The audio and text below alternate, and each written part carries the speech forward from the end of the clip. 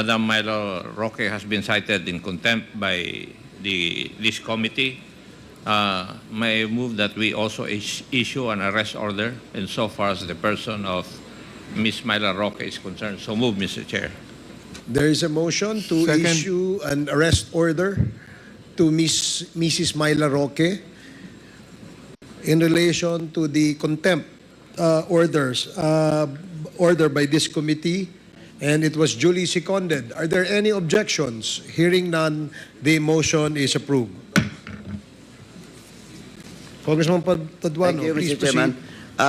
Again, a subpoena ad testificandum was issued to PSMS Jeremy kausapin during the last hearing, and until now, he is not present in today's hearing. That's why, Mr. Chairman, I move that we cite in contempt PSMS Jeremy kausapin alias Tox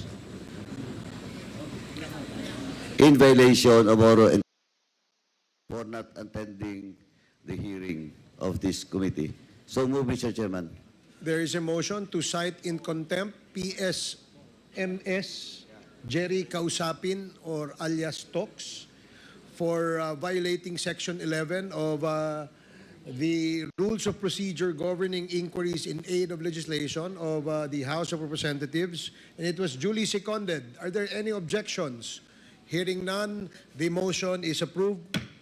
So, Comsec, please take note that PSMS Kausapin alias Tox is now cited in contempt.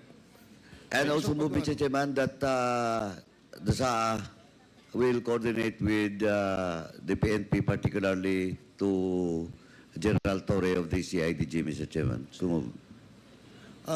Please, Comsec, please coordinate with the Office of the Sergeant at Arms in order that they will have a coordination with the Philippine National Police to effect the arrest of Ms. PSMS Jerry Kausapin. Comsec, you are ordered. Congressman Thank you, Mr. Chairman. Let me proceed with the NBI. Verified authenticity of Ms. Casandaong's signature reapplication of Christier Games International Incorporated at PAGCOR. What's the latest, NBI? We have already sent communications with the respective agencies for the production of the original signature and the question document.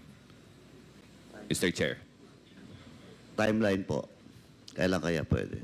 I will submit again the timeline within the day, Mr. Thank Chair. you. Now, to AMLAC, check if the transaction on Ms. Alice Go and Alpha Lounge in Baguio was consummated. Include the video account in the cases filed against Ms. Go. Have you, AMLAC, is AMLAC present? Please take a seat.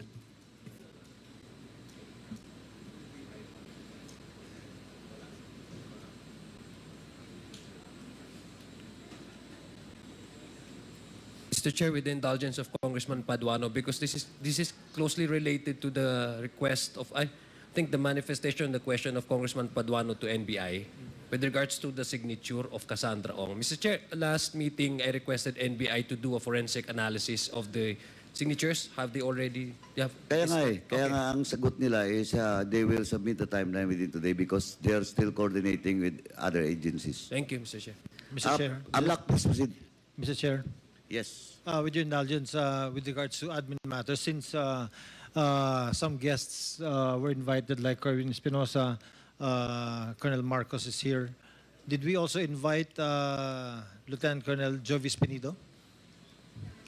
Yes, we invited Colonel Espinido. However, he asked the committee to be excused for some family and personal activities that he has to attend to. Because when we talk about Albuera and Mr. Espinosa, I think Espinido and Marcos and Espinosa and the Lieutenant Colonel Espinido are correlated in issues.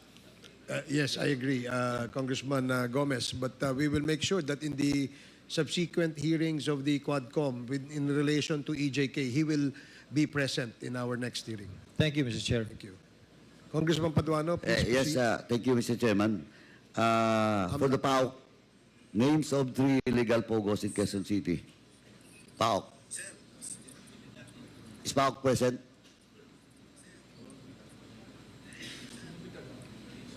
Wala. Comsec, Mr. Chairman, we will direct Comsec to follow up this with the PAOK, and a reply should be given to us within the day. And please check if they can attend in this hearing. Now, next is for the MIG and the Armed Forces, as CCTV footages recovered at Pogo Hub at Bamban Tarlac. PNP Lola, ano na pong balita dito? Yung CCTV footages from the MIG and